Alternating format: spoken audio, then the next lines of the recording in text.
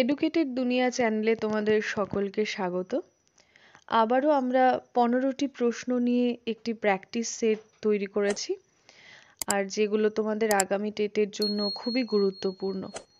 তো চলো আজকে সেই প্র্যাকটিস সেটটা নিয়ে আলোচনা করা যাক। নাম্বার 1 কোয়েশ্চেন রয়েছে, the terms like cooing, babbling, ভোকাবলস etcetera R associated with. যে কুইং, ব্যাবলিং, ভোকাবলস এই ধরনের যে টার্মগুলো রয়েছে এগুলো কিসের সঙ্গে অ্যাসোসিয়েটেড, কিসের সঙ্গে যুক্ত? অপশন রয়েছে number A foreign language acquisition, যেটা বিদেশি ভাষা অ্যাকুইজিশন করার জন্য, আহরণ করার জন্য associated. B second language acquisition, দ্বিতীয় ভাষা অ্যাকুইজিশনের সঙ্গে। সি থার্ড ল্যাঙ্গুয়েজ অ্যাকুইজিশন, তৃতীয় ভাষা অ্যাকুইজিশনের সঙ্গে। ডি ফার্স্ট ল্যাঙ্গুয়েজ অ্যাকুইজিশন, প্রথম ভাষা অ্যাকুইজিশনের। তো কোন ভাষা অ্যাকুইজিশনের সঙ্গে এই টার্মগুলো অ্যাসোসিয়েটেড? তো আমাদের উত্তর হয়ে যাবে ডি, অর্থাৎ ফার্স্ট ল্যাঙ্গুয়েজ অ্যাকুইজিশন। যখন আমরা প্রথম ভাষা শিখি তখন আমাদের এই সমস্ত টার্মগুলো কাজে লাগে। Number 2 question, suppose 4 Indians, a Bengali, a Tamil, a Keralian and a Kashmiri met in a seminar and they don't know each other's language. They will most probably interact in.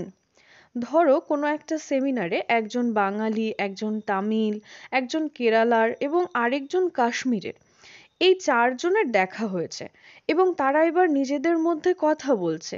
তাহলে সম্ভবত তারা কোন ভাষায় কথা বলবে? অপশন রয়েছে এ Hindi, B German, C English, D Urdu. তো আমাদের উত্তর হয়ে যাবে সি, অর্থাৎ English. 3 number question, word nest deals with. Word nest সেটা কিসের সঙ্গে ডিল করে? যখন আমরা ছোটদের ক্লাস করাই প্রাইমারি সেকশনে, তখন দেখা যায় যে প্রত্যেকটা টেক্সটের শেষে ওয়ার্ড নেস্ট বলে একটা পোর্শন থাকে, যেখানে নিউ নিউ শব্দগুলোকে, ইংরেজি শব্দগুলোর বাংলা শব্দ দেওয়া থাকে। তো এই ওয়ার্ড নেস্ট যে ব্যাপারটা রয়েছে সেটা কিসের সঙ্গে ডিল করছে? Option A meanings of words, B antonyms of words, C use of words in sentences, D ইটামোলজি of words. শব্দের মিনিং নিয়ে আলোচনা করছে, নাকি শব্দের বিপরীত শব্দ নিয়ে আলোচনা করছে, নাকি সেন্টেন্সের মধ্যে কিভাবে শব্দ ব্যবহার করা হয় সেটা নিয়ে, নাকি শব্দের ব্যুৎপত্তিগত অর্থ নিয়ে? তো আমাদের উত্তর হয়ে যাবে এ, অর্থাৎ meaning of words. 4 mistakes R tolerable in which method.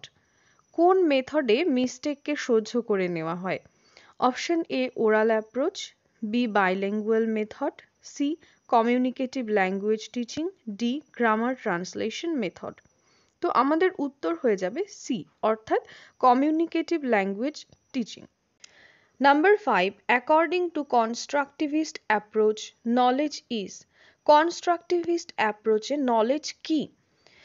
Option A objective, B আনঅল্টারেবল, C fixed, D relative. আমাদের আনসার হচ্ছে গিয়ে ডি, অর্থাৎ relative. Number 6 who among the following psychologist is a constructivist. নিচের সাইকোলজিস্টদের মধ্যে কে কনস্ট্রাকটিভিস্ট? অপশন রয়েছে Skinner, Pavlov, পিয়াজে, Thorndike.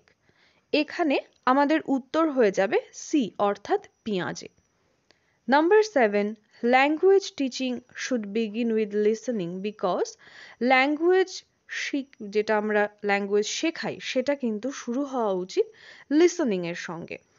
কারণটা হচ্ছে option A language is primarily oral, language basically oral, মৌখিক। B language is primarily written, language হচ্ছে basically লিখিত। C language is primarily আইডিওগ্রাফ, যেটা আইডিওলজির সঙ্গে একটা গ্রাফ করে যেটা তৈরি করা হয়। ডি ল্যাঙ্গুয়েজ ইজ প্রাইমারিলি পিক্টোগ্রাফ, ল্যাঙ্গুয়েজকে এখানে পিকচারের সঙ্গে তুলনা করা হয়েছে। তো আমাদের উত্তর হয়ে যাবে 7 এ, অর্থাৎ ল্যাঙ্গুয়েজ ইজ প্রাইমারিলি ওরাল, যেখানে বলা হয়েছে ল্যাঙ্গুয়েজ হচ্ছে গিয়ে সাধারণত মৌখিক।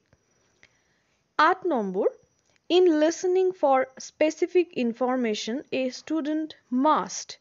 Option A, ignore the details. B, follow body language. C, identify the gap fillers.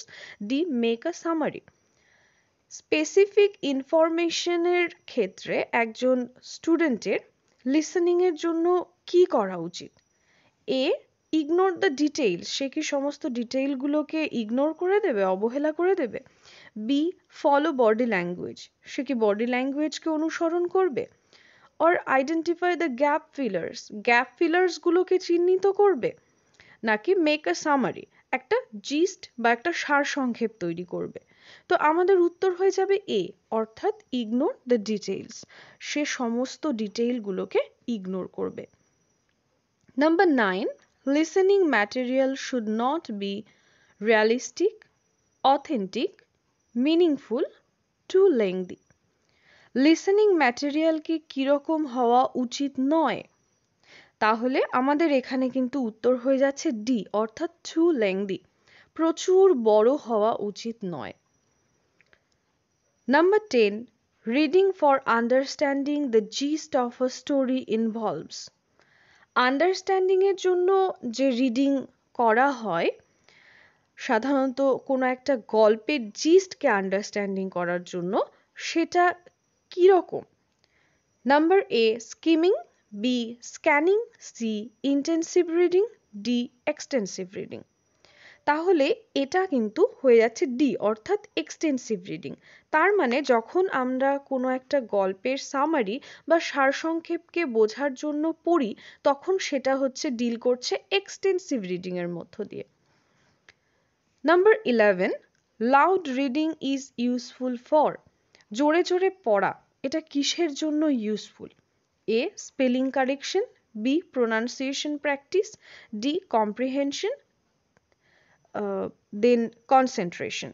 তাহলে আমাদের এখানে রয়েছে যে আমাদের স্পেলিং কারেকশন, যেটা আমাদের উচ্চারণ, সেটা কি কারেকশন করা যেতে পারে? প্রোনাউন্সিয়েশন প্র্যাকটিস, মানে আমাদের উচ্চারণের যে প্র্যাকটিসটা সেটার জন্য। সি, কম্প্রিহেনশন, আমাদের বোধগম্যতার জন্য, নাকি আমাদের মনোযোগ বাড়ানোর জন্য? কোনটার জন্য লাউড রিডিংটা বেশি জরুরি? তো আমাদের উত্তর হয়ে যাচ্ছে বি, অর্থাৎ প্রোনাউন্সিয়েশন প্র্যাকটিস, মানে আমাদের উচ্চারণের একটা প্র্যাকটিস হয়ে যাচ্ছে। 12 number question, the words which have little meaning of their own but show grammatical relationship in and between sentences are called full words, lexical words, structural words, content words. যে সমস্ত ওয়ার্ডগুলোর নিজেদের কোনো মিনিং নেই, নিজেরা একা একা কোনো অর্থ প্রকাশ করে না, অথচ তারা কিছু কিছু জায়গায় সেন্টেন্সের মধ্যে গ্রামাটিক্যাল রিলেশনশিপ, ব্যাকরণগত একটা সম্পর্ক স্থাপন করে, তাদেরকে কি শব্দ বলা হয়? তো আমাদের উত্তর হয়ে যাবে সি, অর্থাৎ স্ট্রাকচারাল ওয়ার্ডস বলা হয়।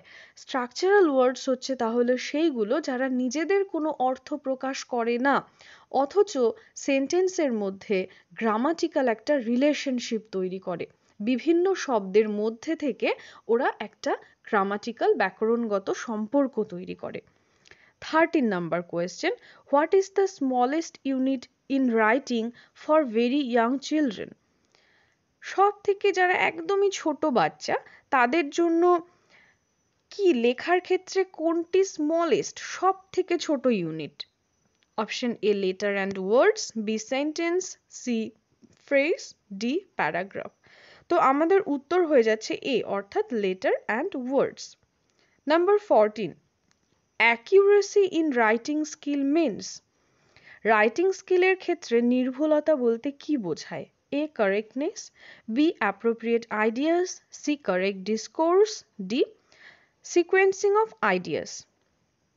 যেটা কারেক্টনেস বলি, যে একেবারেই নির্ভুলতা, সেটা, নাকি যথোপযুক্ত ধারণা, নাকি কারেক্ট ডিসকোর্স মানে লেখার একটা নির্ভুল ডিসকোর্স ধরন, নাকি সিকোয়েন্সিং অফ আইডিয়াস, নাকি আইডিয়াসগুলোকে ঠিকঠাকভাবে প্লেস করা, কোনটা? অপশন হয়ে যাবে এ, অর্থাৎ কারেক্টনেস, নির্ভুলতা। 15, which psychologist said that learning grammar is important for the mental growth of a child? কোন সাইকোলজিস্ট বলেছেন যে গ্রামার শিখনটা সব থেকে গুরুত্বপূর্ণ একজন শিশুর মানসিক গ্রোথের জন্য, মানসিক বিকাশের জন্য? আমাদের অপশন রয়েছে ভাইগটস্কি, পিয়াজে, প্যাভলভ অ্যান্ড এরিকসন।